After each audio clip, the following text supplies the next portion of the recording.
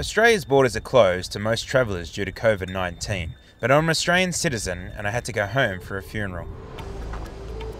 And I'm living and working as a photojournalist for CNN right now in Hong Kong. I left Hong Kong in late July, and normally the airport is packed. I was absolutely astonished to see how empty the airport was. Things from there just got more eerie.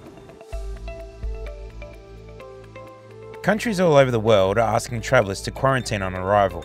You might be curious as to what that might look like. Well, that depends on how strict the rules are for where you're headed.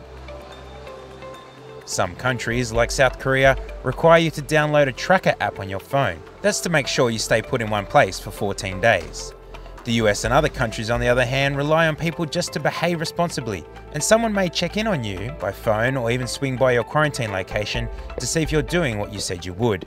They have a website there you can look at. That's not the case in Australia. When I got off the plane at Sydney Airport, there were military escorts and medical personnel to greet me.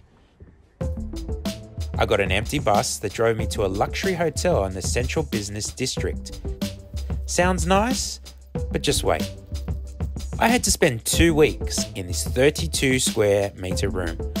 With few exceptions, travellers to Australia have to quarantine at a government designated facility and most pay for it themselves.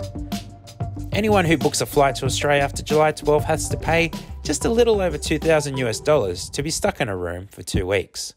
To pass the time, I set up a routine that included working out, catching up with family, reading, watching TV, and one day I got so bored that I decided to get creative with the paper plates and cutlery. Being stuck in a room was surreal, especially since this country has always been my home. I took my freedoms as a citizen for granted until that moment. Eventually, I made it through the 2 weeks, and I was able to leave, and I made it to the family funeral.